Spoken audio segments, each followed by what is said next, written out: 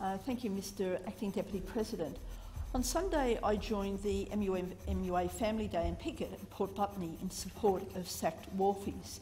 97 out of 224 workers at Hutchison's operations in both Brisbane and Sydney lost their jobs last week. That's 40% of their workforce. At a time of growing unemployment, the enormous stress this puts on the workers and their families is really unacceptable. The strategy has been dubbed Phoenix Rising. I understand that even the company is using that term because what's been widely reported, and certainly what many of the workers were talking about on Sunday, is that this is a strategy to bring in greater automation, to bring in automation without negotiation with the workforce. Now, this is something the Greens find abhorrent, and I certainly do personally. When I gave my first speech in this place, one of the people who came to see me give my speech was my uncle. My uncle was a wharfie, as was my other uncle, Uncle Ray and Uncle Leon. So it's an issue that I feel doubly, many more times, very strongly about. When you see workers treated in such a shocking way. When I was young, I remember my wharfie uncles going to work and seeing them taking their hook and then hearing the stories about the bull system. And the bull system, when I remember how they described it, and when I hear about how the body hire system works now, and this appears to be part of the equation of where Hutchisons want to take their operations in Australia, it really does sound like attempting to turn back the clock to the appalling work conditions that prior to the Second World War, coming out of the Second World War, wharfies were forced to operate under if they had any hope of getting a job. Paul McAleer, the MUA Sydney Branch Secretary, has said that there has been no genuine consultation with the MUA on this move by Hutchison. And that's something that I understand is how it's certainly seen in Brisbane as well. There's been no question about the competitiveness of Hutchison. Their profits come in billions of dollars with their operations across so many different industry sectors. This theme about pushing to greater automation has come up so often when you speak to people involved and when you read what's happening on our wharves. Mr McClear has also said that the union is seeking a fair and objective process where all labour data and modelling are put on the table to determine the true nature and scope of what is going on. Now, surely that is the reasonable way to go, something that if this government, this Abbott government, had any decency, any commitment to any decency to working people in terms of their right to have a job, dignity at work, safety at work, would at least be encouraging the company to be upfront about the situation for their workforce. But we're hearing nothing about that. What we're in fact seeing from Hutchison is a set of tactics that you can call nothing but confrontation. Another comment that came up the few hours when I had the opportunity on Sunday to spend at Port Botany was, it's Patrick's all over again. And many of you would remember 1998 with the balaclavas, the dogs, the shocking attacks then on working people, wharfies, at our ports around the country. Now, again, this isn't something new. When you look at the history of working Australia, working class people in this country, these sort of attacks are frequent. And they really are attacks by companies hell-bent on watering down, running down working conditions so they can increase their profits. Now, it is worth remembering when we talk about the comparison with Patrick's that that ended with the High Court finding in favour of the union's case that the company had attempted a workplace restructure to dismiss its unionised employees. Why do they want to weaken the union? Why do they want to run down working conditions? Again, it's about increasing the profits. And that is the key intent of the Abbott government with their continuing attacks on the union movement, and why they have been so effectively silent in the appalling conditions that we've seen play out to workers on our waterfront in Melbourne, in Sydney and Brisbane over the past week.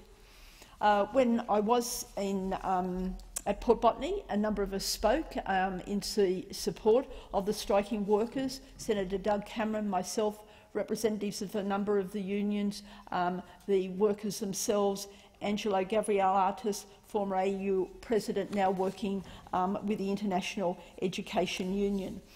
And in Brisbane, there's been similar actions. Bob Carnegie, the Maritime Union of Australia, Queensland State Secretary, has spoken along similar lines. They've had a similar experience with the management of Hutchison there. Bob has said that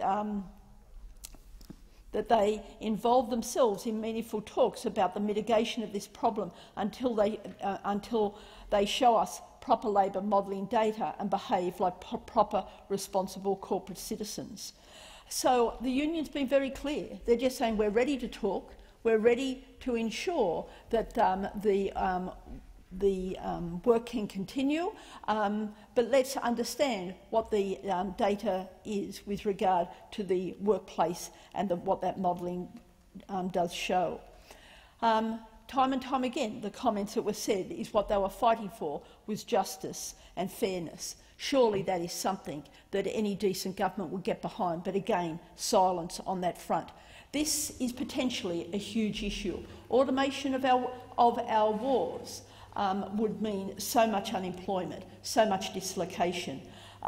Many Sydney unionists turned up on Sunday from the Electrical Trades Union, the Australian Services Union, the Plumbers Union, and it was certainly an enjoyable day, but there was also a lot of uncertainty as people spoke about their feelings about job insecurity. And that was obviously clearly understandable. People so uncertain about what their future holds. Adam Bant, the Greens member for Melbourne, has also taken up this issue, and he has called on the government to amend the Fair Work Act so that unfair actions from employers in the future do not require the Fair Work Commission to issue orders against employees.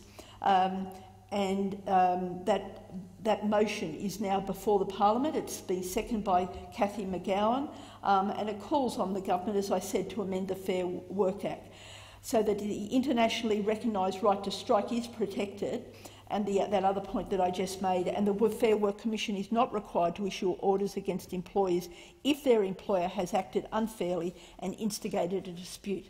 Something that, when you consider what's happened at Hutchison, is obviously needed. And again, from a government that is always talking about reforming the fair work laws and how our workplaces operate. That's something that if they were a decent government, and they were true, that they are concerned about jobs, they are concerned about working people, would pass. But we know that won't happen. We know that they're just words from this government that are hell-bent on running down our workplaces, making them more unsafe, increasing job security, so they can deliver for their constituents. And what their constituents want is an easier run to make profits.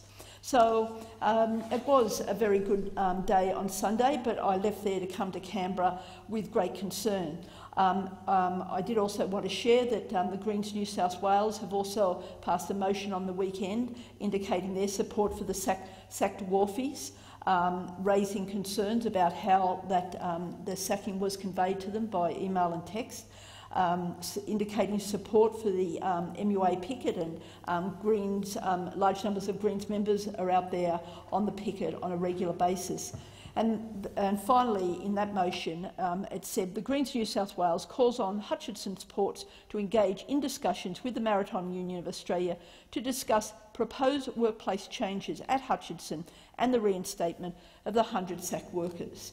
Now, again, to emphasise, how reasonable is that? All they're asking for is to talk. Surely that is what should have happened before they were sacked, but no criticism from the government about those tactics. Again, just to share with you some of the comments that were made as I met a number of the operators, some of them crane drivers. One had come from Adelaide after he lost his job there on the wharves and came to Sydney to pick up work. He explained about what he had, some of the workers he had been with who had worked in Hong Kong ports under the Hutchison operations, where some of them their shifts went for 12 hours. They were sent up into that crane high above the ground with their food for their meal and a bucket to go to the toilet. 12 hours operating there. These are ruthless conditions, and now a ruthless way of dismissing the workers. So the other comment that came up a lot as there was speculation of what the tactics were with Hutchison was that this feeling that it was a push for automation without negotiation, and as part of that is just relying on a minimal workforce that is not employed directly by Hutchison but by some body hire company. Now, body hire is an issue that periodically comes up. It's being used more frequently and is certainly another way that makes it very hard for working people in this country to gain a decent wage. The essential difference between an employee who works for someone else and if they're in a body hire company, that if they're in a body hire company or what's officially often called an independent contractor, is that then they're deemed as operating their own business, where if they're as an employee, they're working for someone else. And there's enormous significance in that. An employee are entitled to the benefits of the laws established for their protection. And while those laws may have been weakened, there's still many of them here in Australia, and they're obviously very important for employees. If you're no longer an employee, you're put out there as a so-called independent contractor by some body hire company, the whole situation changes. And it's very important, this issue, because the integrity of our employment laws need to be protected, and they can be run down overnight. And this is what Hutchison appears to be up to if it removes workers, its own employees, and then uses a body hire company, and those same workers could become independent contractors, losing so many benefits overnight. Because just because someone is called a contractor should not dictate that they be treated for legal purposes as such. And I wanted to give emphasis to that point, because I think in the times ahead, this will become more and more important. Just because somebody comes from a body hire company, they've been designated as a so-called independent contractor, doesn't mean that they are not an employee. By engaging a contractor, a firm could be spared the cost of holiday and superannuation entitlements, ensuring against work-related injuries, exposure to unfair dismissal claims, or severance pay. Now, you can see why some companies move to use this form of operating. And also, contractors, that form of operating in the workplace, makes it much harder for unions. So again, these companies can get a free ride to greater profits. And again, in my opening remarks, I made reference to the bull system, which was a very ugly way the wharves used to operate, where the person, to get a job, you lined up with often hundreds of fellow workers, and a foreman would stand looking down on the men and pick out the ones who looked like big blokes, because in those days there's no containers, you had to lug it on your back, and it was tough, hard, dirty work. And it became known as the bull system.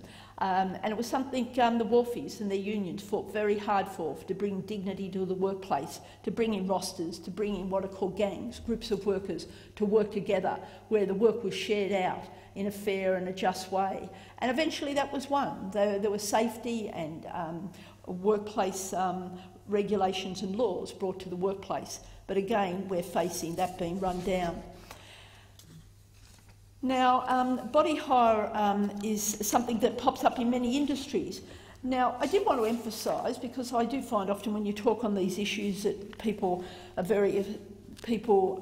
who favour how the companies operate are keen to misrepresent what one says. So I did want to say that I'm not ruling out that there's no place for body hire. Regulation of the use of body hire does have a role. Sometimes, clearly, employers may have a genuine short-term need to top up their workforce. There is often peak production problems, unforeseen absences, where workers need to be brought in at short notice. So there is a need in some instances for this to occur.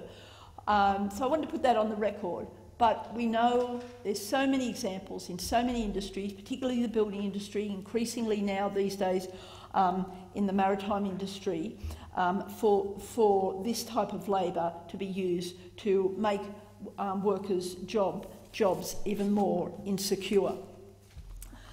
When this debate came into Parliament yesterday, Senator Doug Cameron asked Senator Abetz, the responsible minister, about it.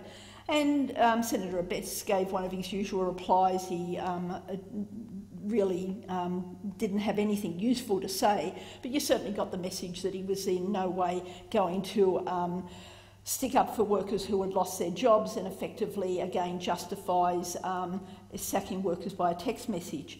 But also in his comments, he went on to make some very insulting remarks, which he trots out periodically. And his comments were, this is reading from Hansard, the MUA, and this is a bit from Hansard, has a disgraceful history of even sabotaging our World War II effort and compromising the safety and security of Australian soldiers overseas. Well, firstly, the MUA wasn't around in the Second World War, but those mistakes are made. But who he's referring to there is particularly wharfies, and this is absolutely shocking, where Senator Abetz has sunk to such a low level. He was largely drawing on a book of Hal Colbatch's, which actually also disgracefully and just shows the narrative this government is desperate to push out there about, this book won the Prime Minister's Prize for Australian History. Now, Colbatch, and I will have to come back to this because it really does need to be corrected on the record. The book is called Australia's Secret War, and he gets it wrong time and time again in terms of the allegations that he made about how the so-called sabotage. He bases his work on really just secondary sources, and the only primary sources are the memories of some very elderly Second World War veterans who were describing events that occurred 60 years ago. So with regard to one incident which he describes about radar being interfered with, he gets the type of aircraft involved, the Air Force to which they belong, and even the incident that actually happened wrong. That's been well documented, and I look forward to coming back and setting out the case, because what you see when the wharfies were working during the Second World War was that they contributed enormously to the Australian war effort. And that was particularly shown by the wharfies at Port Kembla, who refused to load pig iron to go to Japan that could have been used in bombs that could have come back to Australia. So they actually took industrial action, very fine industrial action, to protect Australians. But as well as doing that, they contributed themselves directly to the war effort. So this needs to be put on the record, because Senator Abetz, and I'm not going to go into his own history, but it is certainly so tempting when he is so insulting, so wrong, by trying to further slur wharfies at a time when they are facing some real challenges, as indeed the whole country is, with automation being stepped up. So I look forward to coming back to this important issue once again. Thank you, Mr. President.